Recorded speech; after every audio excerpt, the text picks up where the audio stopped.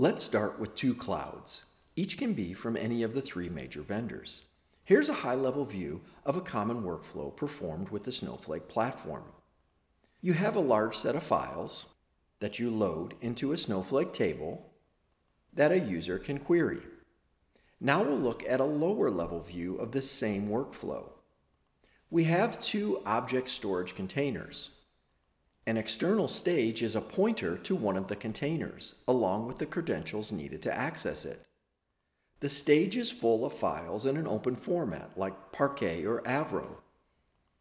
The Snowflake load process transforms our data into files that conform to Snowflake's proprietary format. A Snowflake table is a set of pointers to these files, and folks use standard SQL to query the table. Now here's an alternative workflow. An external table defines the layout and format of our staged files, and we can query the external table directly without loading it into Snowflake first.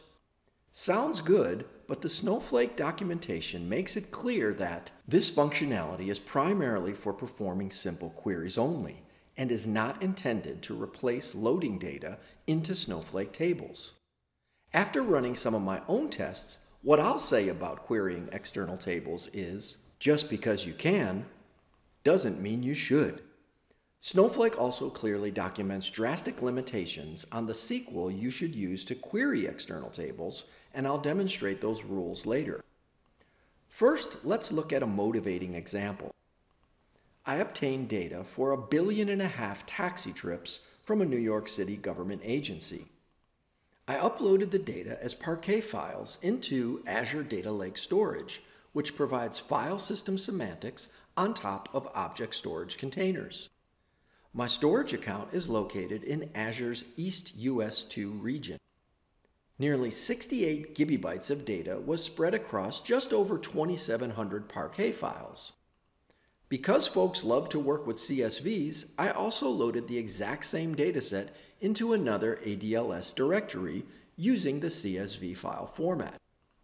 Since CSV text files are not binary compressed files like Parquet, the CSV used nearly 3 times as much space as the Parquet files, which is a big disadvantage for storage cost and compute speed. To keep things unbiased, my Snowflake account is also located in Azure's East US2 region. I loaded the Parquet files into Snowflake.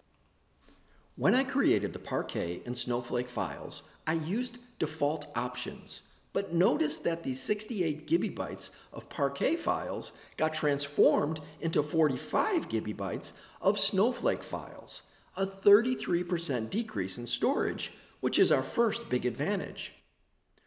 Here's the SQL query I tested first. It's not very complex, but it is interesting. When I ran this against the Snowflake table, it took about 6 seconds to complete. I used the smallest compute size for this test and decided to use an extra small cluster for all tests to make it easy to compare costs. For all my tests, I shut off access to the query result cache, and I use a fresh cluster for each test to ensure local cache was empty.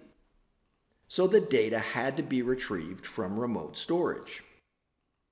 Therefore, in those 6 seconds, the cluster woke up, metadata was used to locate the required micropartition files and to generate a query plan.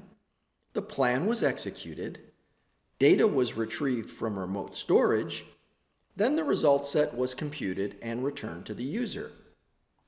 I ran the same query again, but this time it accessed the Parquet external table, and it completed in 4 minutes and 39 seconds, which is about 47 times slower than querying the Snowflake internal table. And since compute usage is billed on a per-second basis, it's 47 times more expensive.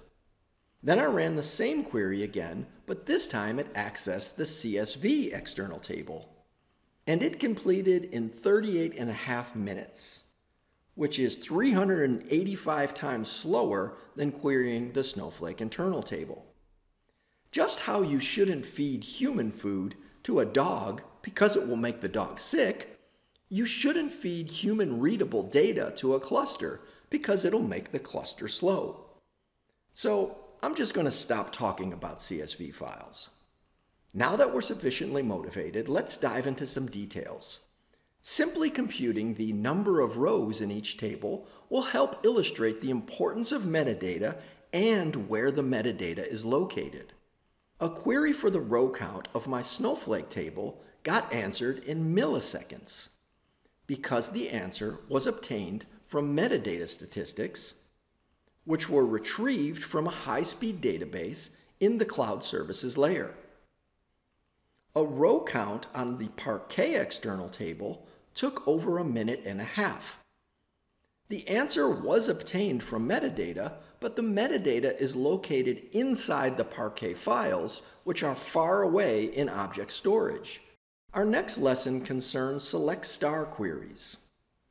This seemingly innocuous statement really packs a punch. Snowflake's variant is a custom data type that can store data of any other type. Value is a variant column that contains a Snowflake object type, which is similar to a Python dictionary.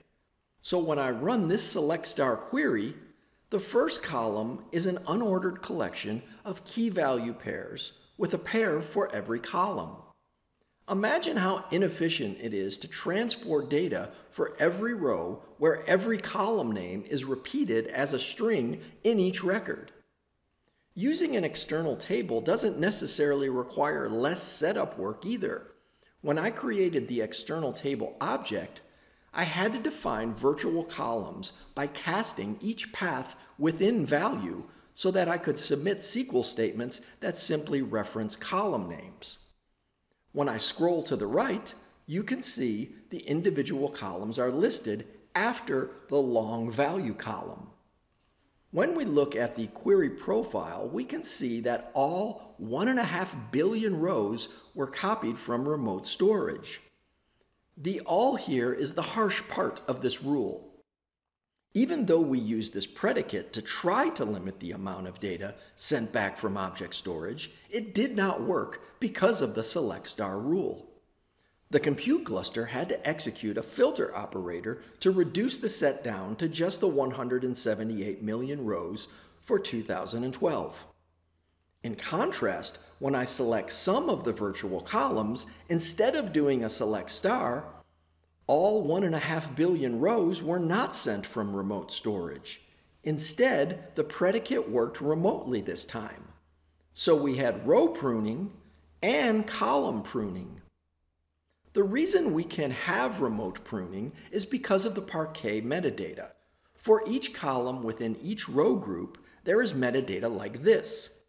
In this case, Snowflake could see that the rows in this particular row group have integer values in their pickup year column, which are all equal to 2012. So we can have row pruning with external Parquet tables, but they still work a lot slower than internal Snowflake tables because every Parquet file has to be accessed so that their metadata can be read. We'll go back to our motivating example to discuss the SQL limitations I mentioned earlier. When you query an internal Snowflake table, you can use all the standard SQL predicates to filter your result set like these expressions. However, when you query an external Parquet table, you are severely limited by which predicates you can use if you want to take advantage of row pruning at the remote storage layer. You are limited to using these 3 comparison operators, the 3 Boolean operators, and, or, not, the starts with function, and that's it. You can use other standard SQL predicates, but they will seriously slow down your Parquet queries. Let's take a look at why this is. In this Parquet query, these last 6 predicates violate the rules. This is the only predicate that will enable remote row pruning. Pickup year equals 2012 initiates a subquery on remote storage that produces the same result set as this query. So that data from these columns will be sent to the compute cluster for the 178 million rows from 2012. Therefore, we only have partial remote row pruning. Then a filter operator will process the other 6 predicates on the compute cluster to reduce the set down to 83 million rows. We can contrast this with running the same query against an internal Snowflake table. All 7 of the predicates get applied remotely, so columns for only 83 million rows get sent to the compute cluster. Another important thing to understand is that internal and external tables can be kept in the same schema. For demonstration purposes, I named my tables so you can easily see which ones are external. But in the real world, they're more likely to be named something like this. When a user looks to see which tables are available, if they don't see this small external table label, they won't know to limit their SQL predicate usage. There's not much difference between this small label and this small label for internal tables. I'll conclude by listing a few more disadvantages of querying external tables. You cannot use external tables with popular Snowflake features like time travel, zero-copy cloning, and database replication. External tables are read-only, so you cannot update or delete their data from Snowflake. And since Snowflake doesn't manage external tables, their data quality is unknown during query operations. So if an error occurs during a table scan, the bad file is skipped and scanning just continues with the next file. All things considered, I think it's best to use external tables when you need to profile a source data set before creating a pipeline to ingest it into Snowflake. There seems to be too many disadvantages for widespread use beyond this.